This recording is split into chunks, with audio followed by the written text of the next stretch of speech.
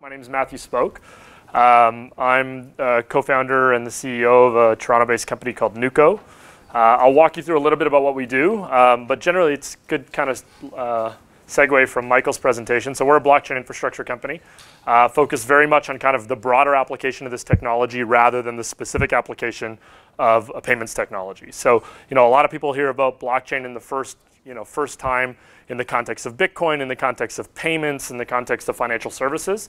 What I'm going to walk you through is a little bit of what we do specifically as a company, but also the broader applicability of blockchains as just an underlying technology that can enable a whole transformation of a number of different industries. So that's a little bit about me. We've been operating for about a year now.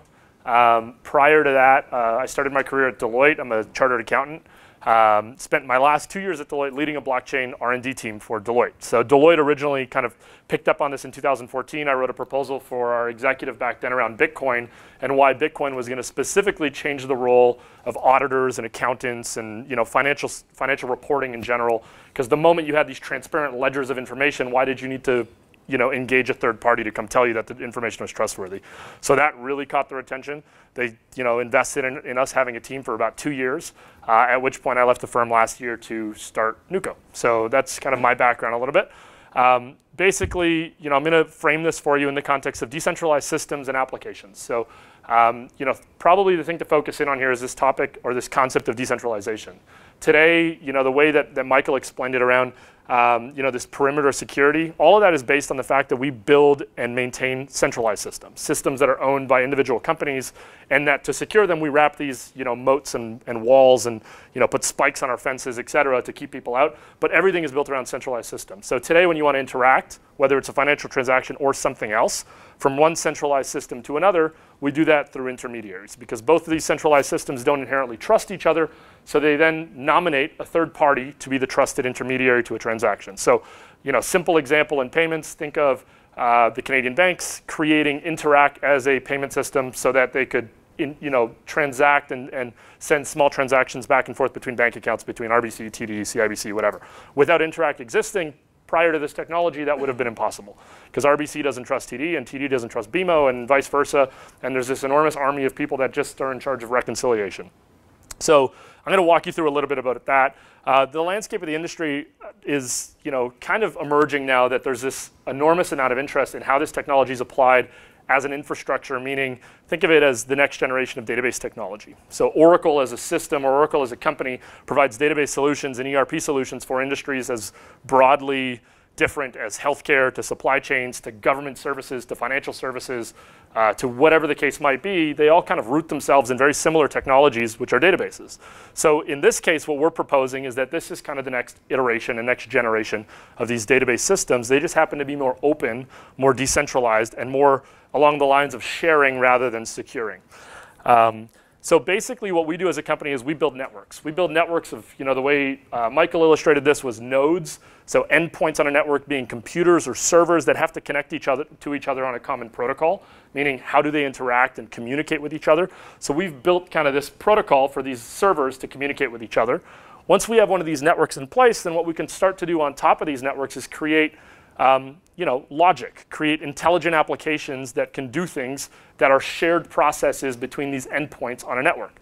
So that can be a payment. It can also be the sharing of medical information or the exchange of stocks. Whatever the case might be, it's anywhere where you have multiple parties interacting on a common process. And I'll walk you through a few examples to illustrate that a little bit more. But then the end goal is not kind of a one-to-one relationship, is how do you take this and you kind of span it across industries? How do you take this from one bank to another bank to the entire global banking industry, or one hospital to another hospital to the entire Ontario-based healthcare system? So that's kind of what we're focusing on, is the scaling of that infrastructure so that we can create more streamlined processes that still secure the information, still allow you all the privacy you need, but eliminate unnecessary steps in the middle, these frictions that exist today that are really there as a result of technological shortcomings. Most of these intermediary organizations that we're talking about, if they don't have an added value proposition other than we exist because of a technological shortcoming, then they start to have to re-envision what they do as an entity. And the early days of Bitcoin, the early days of blockchain technology in general, it was very kind of aggressive to the established industry participants. The banks were going to get disintermediated, or insurance companies were no longer going to be relevant, or whatever the story was. We look at it a little bit differently. We look at this as being an enabling technology for industries to kind of reinvent themselves and really figure out what is their value proposition and focus in on that, and not just provide kind of services that bridge gaps between technological systems. So that might mean that in one context, the bank is the intermediary between a business-to-business transaction. In another context, the bank might be the endpoint in the system, and the intermediary is the clearinghouse, or the payment processor, or the credit card company. So depending on what layer you look at, there's always kind of somebody who is providing an intermediary service. And if you look at that from start to finish, that means we've got layers upon layers upon layers of intermediaries that participate in any one transaction or any one kind of normal interaction that you go through on a day-to-day basis. So for those of you less familiar, this is kind of a couple of high-level stats of what's going on in the industry. Trying to focus here on the fact that you'll notice these statistics are not only financial services related. So these are estimations and research studies that are happening around why blockchains are going to matter in pharmaceutical counterfeiting, or trade finance and supply chain, reinsurance markets, fraud in healthcare, obviously back office bank savings, Internet of Things. So it's this enormously impactful technology, and the reason that I get so passionate about it is because we hear of all these really high growth potential technologies like robotics and artificial intelligence and deep learning, whatever the case might be, quantum. All of these technologies are rooted in the fact that somewhere along the way there is a set of data being stored and used in a new way. AI is built on traditional databases. AI is how do I consume this data more efficiently and lead to kind of insights that I can then act on. What we're talking about here is a fundamental change in the way that we store and use and create data. So it's kind of this fundamental layer that I view as being kind of underlying all of this next generation of technologies that are emerging, where you're going to have artificial intelligence built on top of blockchain systems. You're going to have robotics that are individual entities. Essentially, these machines will be able to transact with one another over blockchain systems. You're going to have all of these technologies that are enabled by this being the underlying kind of infrastructure. So keep that in mind as I walk through this. A little bit about us at Nuco. Young company, we kind of very, very quick glimpse into how do we go to market. We work directly with enterprise clients. We've got a couple of ongoing projects right now that are in the pipeline to be announced. So this is how do we help redefine the business process around a specific industry and design it in the way that we can kind of build it over a blockchain and create kind of the distributed version of a formerly centralized system. Scaling through partnerships. The fact that me and my two co-founders started at Deloitte, we very quickly turned around and signed a partnership agreement with Deloitte's technology consulting firm, negotiating similar agreements with other technology integrators, Accenture, Cognizant, companies like that, so that they can use our software as they go out to market. And empowering an ecosystem is really application companies out there that are saying, hey, I want to build the blockchain company that does health data. All of them have an inherent infrastructure requirement in how they build those systems, so we're making our software available to other software companies. So the simple analogy for people who are less familiar with kind of the tech space, because everybody's got an iPhone or something similar in their pocket, if you think of kind of 3 layers of engineering when you think about the typical app you use on your iPhone, somebody built the user interface. Somebody built that appealing screen that you're looking at when you're playing a game or accessing your email or whatever you're doing. Somebody built the back-end system behind that user interface. So that means that somebody had to build the logic that sits behind your game or your email system. But somebody else designed and developed iOS, which is the Apple operating system. So what we're really positioning ourselves to be is kind of the iOS layer of this technology so that other companies can build their applications on top of us. So that's a simple analogy for you guys to consider. I'm going to walk you through 3 basic use cases that I've illustrated very simply that we're currently working on that are not traditional payments use cases. There's a few others that if we have time, I can walk through. But just basically speaking, this is a project we're working on with Deloitte right now in trade finance. If you think about a very complicated international trade transaction, meaning a North American importer wants to buy goods from a Chinese exporter, and all of the parties that are involved in that process. So very, very simplistically, that at the very least includes an importer, an exporter, at least one bank on each side of the transaction financing the import, financing the export, and at least one logistics company in the middle, and every layer of customs documentation and whatever approval process that needs to happen for goods to move across borders. So what we built with Deloitte and that they're now deploying with a group of Hong Kong banks is essentially a trade finance system that says, well, from the creation of a purchase order all the way through the confirmation of delivery, every step that today is paperwork can be automated on a blockchain network where every one of these companies is an active participant, and they use something we call smart contracts that Michael referred to earlier to automate that process. So I'll walk you through a little explanation about what a smart contract is and how it functions.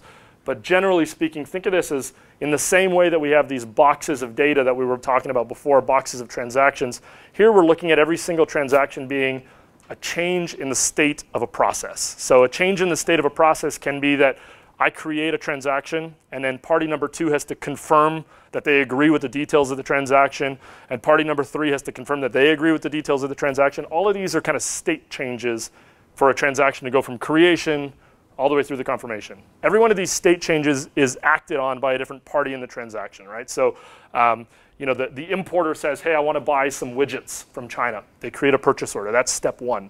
They then go to their bank and say, would you be willing to finance an import of $1 million worth of widgets from China? And then the bank has to say yes or no, and here's the terms of my financing, et cetera. So that's step 2. Once the bank has agreed to finance that transaction, then they have to send the purchase order to a relevant exporter who has to say, yeah, I agree with your order of $1 million worth of widgets. I'll process those. That's step 3. So you can think about this as kind of like a one step at a time. We're going through any type of transaction that kind of follows that sequencing. So every one of these parties has kind of a role to play in processing it. Next use case that we're building right now, we haven't announced our client on this one yet, but we're building a commodity settlement system in specifically in a liquefied commodity. So we're dealing with pipelines, the exchange operator, and buyers and sellers in this market.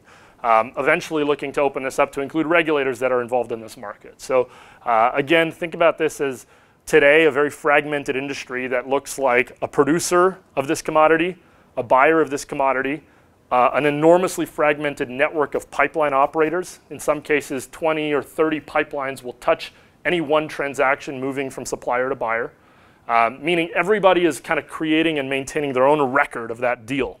There is no one seamless view of this transaction happening. The exchange does not have a perfect view of the transaction happening. The individual pipeline obviously does not. And the buyers and sellers are kind of blind to the fact that after I ship it out my door, I'm crossing my fingers and hoping that it gets there. But I don't know until I get a confirmation from the other side. So what we've created here is a system that essentially says, well, let's use a blockchain as a single source of truth, a single record of this transaction happening, where every single party in this chain of custody essentially updates the network when they've completed their part of the transaction. So the supplier's role is to ship it out the door. Pipeline number 1's role is to take it from the supplier and pass it off to pipeline number 2, and et cetera, and et cetera, and et cetera. We can have all of these things operating as kind of state changes so that when I look at the sequence of this transaction, I can see that it's 50% complete or 75% complete, or something went wrong and a red flag goes up more quickly than would be the case today. I touched briefly on the fact that this and most other use cases we're looking at have a very they have a regulator implication. Depending on what market it is, the regulator changes obviously by jurisdiction and by asset class, and all these things impact who the regulator is. But what really excites me about this is one of our biggest target markets is actually government agencies and regulators, because this is not only a transaction system that makes it more efficient for companies to interact with each other. It's actually a transaction system that makes regulations an automated process that don't require human interaction. I'm a CA, as I said. That means I've spent a lot of time in the world of audit and tax reporting and compliance and CRA involvement. That's a really expensive process, not only for the private sector on the one side of the transaction, but also for the government sector on the other side of the transaction that has to process these annual filings and go through annual audits and do this expensive process of verifying that companies are compliant to the rules. And whether those rules are tax rules or crude oil trading rules or securities exchange rules, different regulators, but still very heavy involvement from a regulator. So if I can automate the process and make it extremely transparent such that the regulator can see it happening in real time and collect the information they want from the transaction itself, you might be able to, in a very medium to long-term future, 5 to 10 years from now, eliminate the human process of regulatory compliance, because it'll happen automatically in the software. And everybody can have confidence in this happening because it's being recorded on one of these decentralized ledgers that is immutable. Nobody could fake the transactions, et cetera, all the stuff that Michael was talking about earlier. So I think there's an enormously important side benefit there. Third use case, just to show you another industry that we're working in, is around prescription fraud. So in this context specifically, we're looking at how does a pharmacy in certain jurisdictions know with certainty that the document you walked in with is actually a legitimate prescription from a legitimate certified doctor, and that you're not duplicating that prescription or trying to get drugs to sell into the black market or whatever the case might be. So now the issuance of prescriptions is being treated as a transaction being recorded on the network. So the doctor can say, yes, I've legitimately issued a prescription document to patient X, and the pharmacist can verify that patient X has a legitimate prescription and hasn't already used it. So this concept of a double spend in Bitcoin can also be equally applicable in something like, hey, I want some OxyContin, and I want to make sure I'm not double spending my prescription on OxyContin at 2 different pharmacies. So there's a little bit more breadth in terms of how this technology might impact another industry. I'll give you a quick little glimpse into how we're positioning ourselves as a company. For those of you who are somewhat familiar with tech, you might recognize some of these larger companies.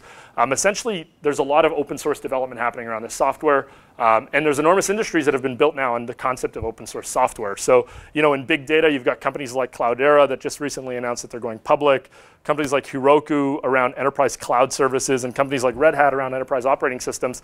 And we're kind of positioning ourselves to say, there's an enormous amount of value and potential happening in the blockchain industry, but somebody needs to package it for the consumption of enterprise. So we're packaging it for the consumption of enterprise.